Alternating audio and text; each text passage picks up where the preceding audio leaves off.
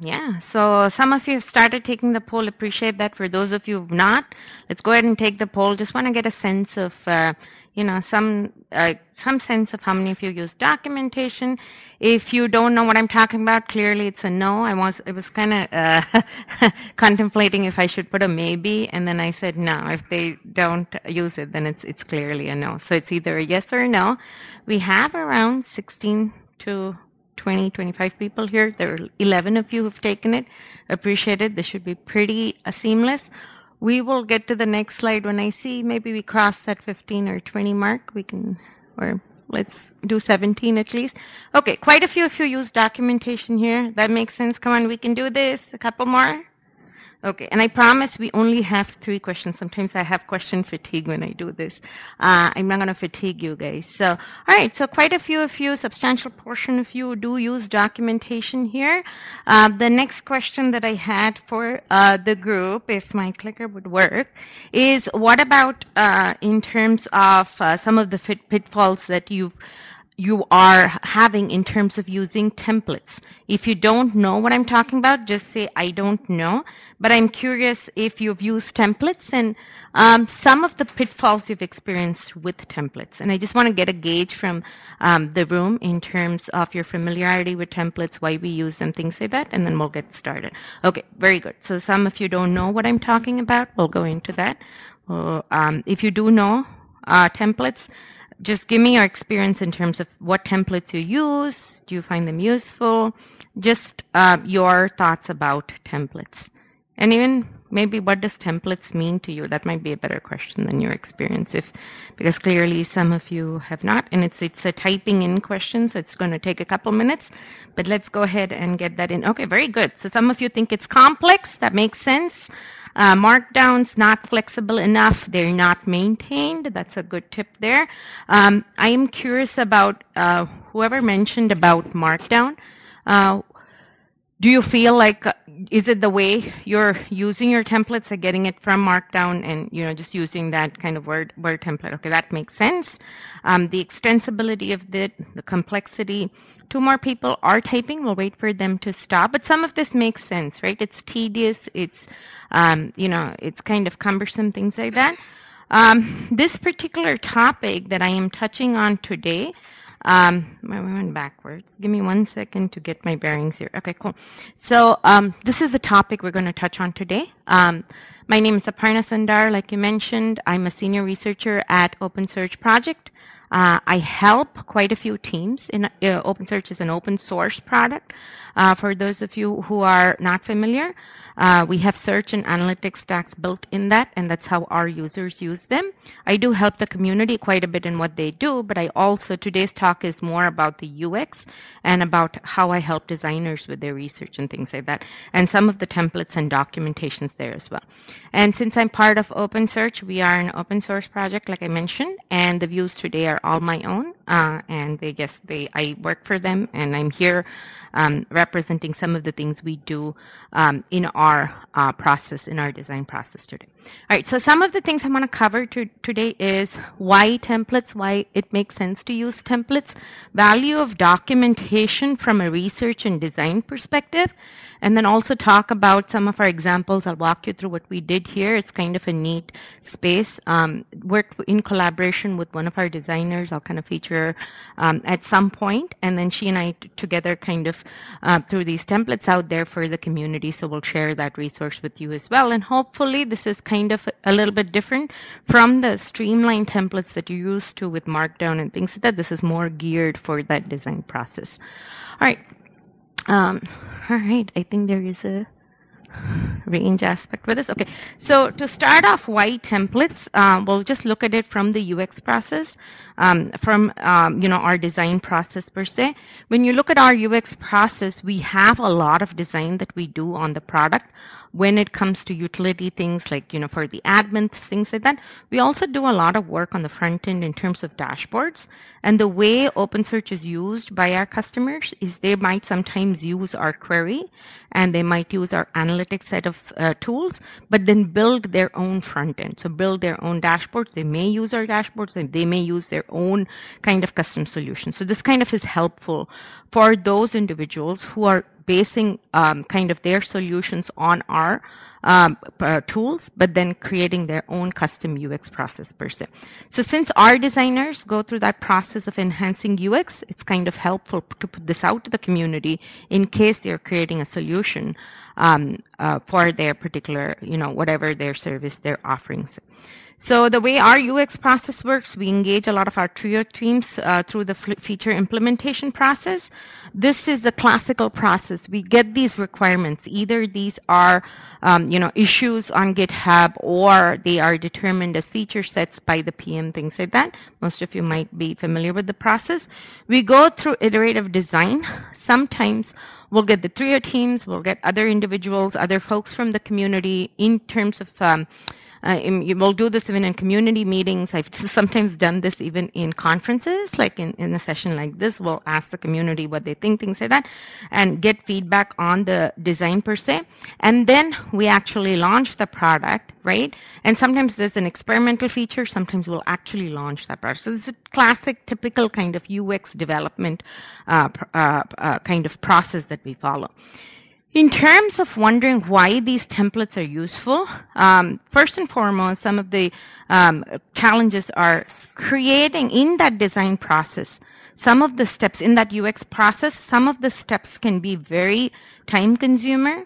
And then the other thing is the process is kind of highly structured, right? We're going to go through the same process. We don't know what the outcome is, but in terms of the process itself, it kind of can be very structured. And then it provides a checklist for workshopping. So we don't know what the UX solution would be. We don't know what the creative solution would be, but we know what the process would be, who the players are, who to engage in that particular process. The other benefit of kind of using templates are it allows for creative problem solving, because creative, like you can get into creative patterns for problem solving, whether you're adding things, you're enhancing things, or you're creating net new experiences for the customer. So for designers, some of the kits that are available out there for high fidelity templates, these are just related to the UX mocks and things like that. You have Keytopia, PSD UI kits, Android UI kits. You can kind of look up these different templates that are out there. You have a ton of Sketch templates. There's also Figma templates out there if you are part of, and it's all open source. So you can go out there and kind of get these templates for your particular UX process. So some of the benefits are obviously it optimizes for known processes, right? So you don't have to start innovating and building the entire process net new. And the other thing to watch out for is the substitute for some of the creative process. Like I mentioned earlier, it just reduces the mundane tasks when things are tedious in your design process. So when you think about documentation, we know that research is useful for our designers.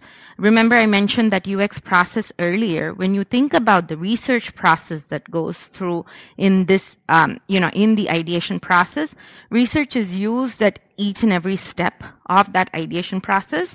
If you think about the very onset of a proposal, when we start creating issues, things like that, you have a lot of research which are exploratory.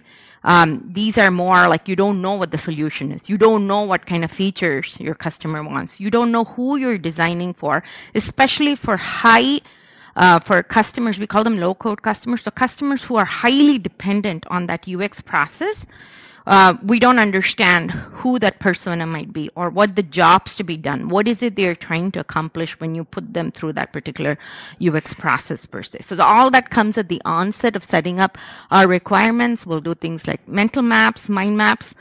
Segmentation is really a good tool in terms of understanding how the product is used. For example, since we're doing OpenSearch, if you think about OpenSearch dashboards, somebody might use it for observability, others might use it for metrics or for traces or for different logs or different kinds of use cases. And so getting those particular segments and mind mapping, all this is at the onset of the project. We don't know what our solution is right now. We're only getting requirements at this particular stage. Then we have the iterative design. This is when we actually put out mocks, vet it out with the users, see if it makes sense. And we're moving at very high velocity at this particular stage. So this is why those templates become really important. So things like user testing, if you're doing anything on user Zoom, things like that, like click tests, heat maps, information architecture, or any kind of, if you have new jargon you're putting into your UX, the customers may not know it, or they may be using different wordings, things like that. All this you can vet out in that center iterative process of ideation. And this is all being vetted out with the user per se. And then finally, post-launch in tool surveys, putting your thumbs up, thumbs down, does this work? Or like what's working, what's not working, things like that. Again, you can do net new usability study for the entire workflow instead of microflows, and then any kind of accessibility studies, UX health metrics, things like that. All right, so if you think about it, when you use in the design process, when you use templates and the documentation you start creating, you have this flexibility, that structure that the research and templates provides the designers, allows the designers to be truly innovative. And keep in mind, this is the one. So some of the limitations for designers themselves, and I'm a designer, past life designer and now in research, and so some of the limitations for designers themselves is they are moving at high velocity. They are trying to be as creative as they can in terms of solutionizing with their Figmas, in terms of any kind of visual aids and things like that. So their mind space is with the visual design components of things. And so designers are kind of trained in that visual UI, UX, any kind of information architecture, things like that. But then how do you give them that valid research, and how do you give them that valid kind of footing on which they can base their particular design decisions? And this is where researchers come in. They're kind of trained in methodologies. They're trained in providing that kind of foundation for the design work to take place. The other thing is designers need to balance. It's a very complex environment when you're designing with cross-functional partners, with developers, with your PMs, things like that. And so they are kind of looking out for a lot of logistics of how to launch these products. And so by providing these templates and things like that, it's more structure for them to know that they follow that design process in a kind of purest sense. And then there's also a lot of demands on designers. Their time goes into creative ideation. And so by providing these templates, and designers do a lot of research themselves with the user, by providing these templates, it kind of helps them connect with the needs of the community, and kind of any other specialized tooling that they require. Okay, so I'm just going to give you an example of what we did. And this is one I wanted to actually share with you guys today. So in this particular situation, had a designer. Her name is Zinnia. I'm going to feature her in a couple of minutes. So she, we've in the past, for larger workflows by user, we have done usability studies. We'll get third-party vendors to kind of do a complete test of that particular persona's flow, and they'll kind of like give us the flaws, what works, what doesn't work. Usually projects the designers undertake have a microflow. It's a smaller flow that they're working with, right? Instead of waiting for like a few months for that particular process to stabilize, or that particular experience to stabilize with the user and do a usability study, there's a way to do it immediately. And so here we had a microflow. UX wanted to develop a microflow and test it as they were going. We had existing processes. We had vendor done research. I've done tons of research for them. We had all the know-how for usability, and especially for those personas that we knew how different metrics in that experience should work out. So that was already there. So the existing process was there. And then the designer initiated, they wanted to create templates for not just themselves. They wanted to do this so that they can do this over and over again, and also scale and share with the community as well. So the goal here was to share with the community. This is Zinnia. She's our designer. She does a lot of different kind of designing for OpenSearch, alerting. Right now she's on the security it's a net new experience within OpenSearch. So she's done this. And so in context of this, we went ahead and created these templates. So our approach was we have a workshop session. So it's I know how to do the research, right? But I'm working with my designers and I want them to do the research and we want them to do it at very high velocity, which becomes really challenging them. So the process I adopted was obviously to workshop with them, understand the different kind of flows they're working with, understand the different kind of outcome metrics in each of these microflows, share past examples, and also train the designer. Again, designers are not trained, typically they're trained more for the visual component of it. So actually train them through some of the methodologies, usage of tools. If you're using any kind of statistical tools in some of the decisions we're making, how do we do that, so on and so forth. And then, of course, coaching. Use a lot of office hours for this. I use user Zoom. That's what OpenSearch does. We use user Zoom for our for some of the experiences we want to vet out. We actually put this out to the community as well, and that's a good source of kind of feedback for us in some of these experiences. And then let the designer drive the process so they can course correct. One of the benefits the designers drive is if there's any mock changes, they can immediately go in and switch it out. We don't have to have a complex meeting, things like that. So that works out pretty good. And then the designer did create the template. We socialize the template, and then we use it and reuse it within our org. And then now we've put it up on Figma. So if you sign into Figma, you can actually see these templates for users. And I think, all right, cool. And then, so this is actually how it'll look. We have our OpenSearch on Figma. And then you'll get that entire toolkit. You can actually download this particular toolkit. And this toolkit comprises of, because this is usability, right? We have other templates for research up there as well. Today, I'm just talking about the usability one. So if you're doing something like task completion, that's essentially what usability is. Can people do what we're trying to have them do? Like, depending on their particular motivation in their workflow, are they able to accomplish what they're doing? So things like task completion, time on task, these templates are available there. Any kind of screener questions. So for example, if you have a query or a search user and they are not interested in log analytics, you don't want to have them, right? So you put down all your screener questions so you can screen them out, company size perhaps, based on the solution that they're using OpenSearch for, so on and so forth.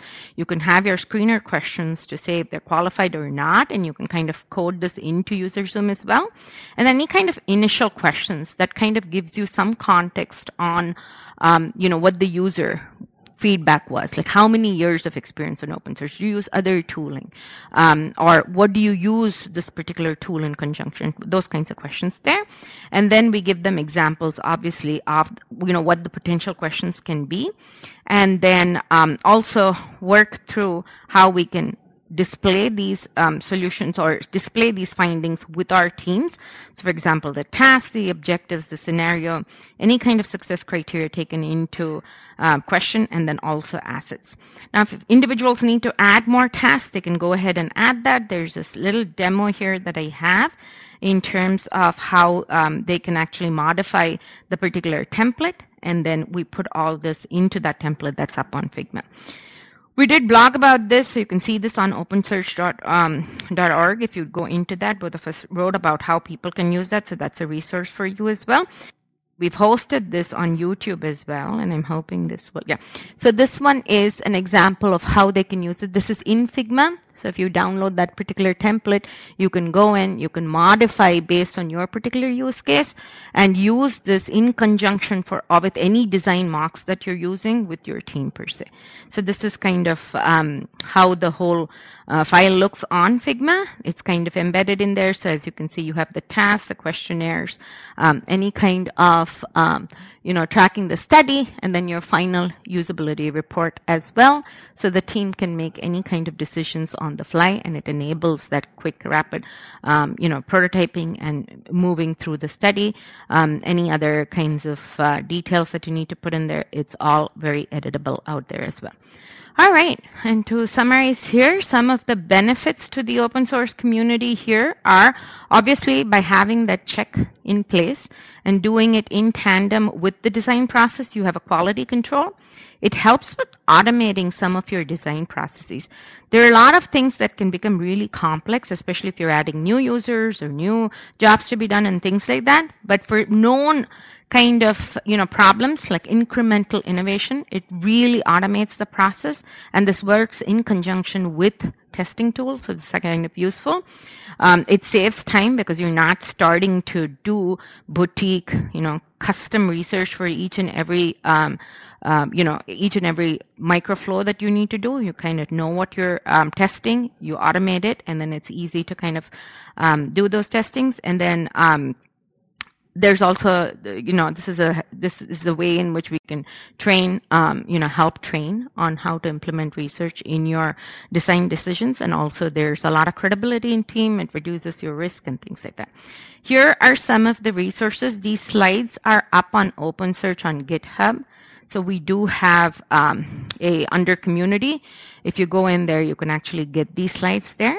Here are some more resources for you. That blog I talked to you about is on opensearch.org. It's called Using Documentation for Usability Studies, which is also, I think, the topic of this particular session. And then that Figma template I mentioned to you, it's up on Figma. It's open source, so you can go in there, download it if it's useful for you. And then there's also a helpful YouTube video where the designer walks you through how to use the particular template and things like that. All right, there's a QR code there. This is not a question, but if you do want to connect with me, you can kind of follow that QR code up there. I'm open to conversations on LinkedIn or Twitter, or even if you're in OpenSearch Con. We are having an OpenSearch Con in Bangalore next month, and then in San Francisco in a couple months. So if you have, you're interested in coming and talking in OpenSearch Con, please feel free to put your submissions in. We just got done with the Berlin OpenSearch Con. So yeah, happy to continue the conversations, any of those formats there. And one last QR code for you guys. I don't believe we'll see the results of this, but if you had any feedback for me, feel free to do that. And with that, I'm open for questions as well.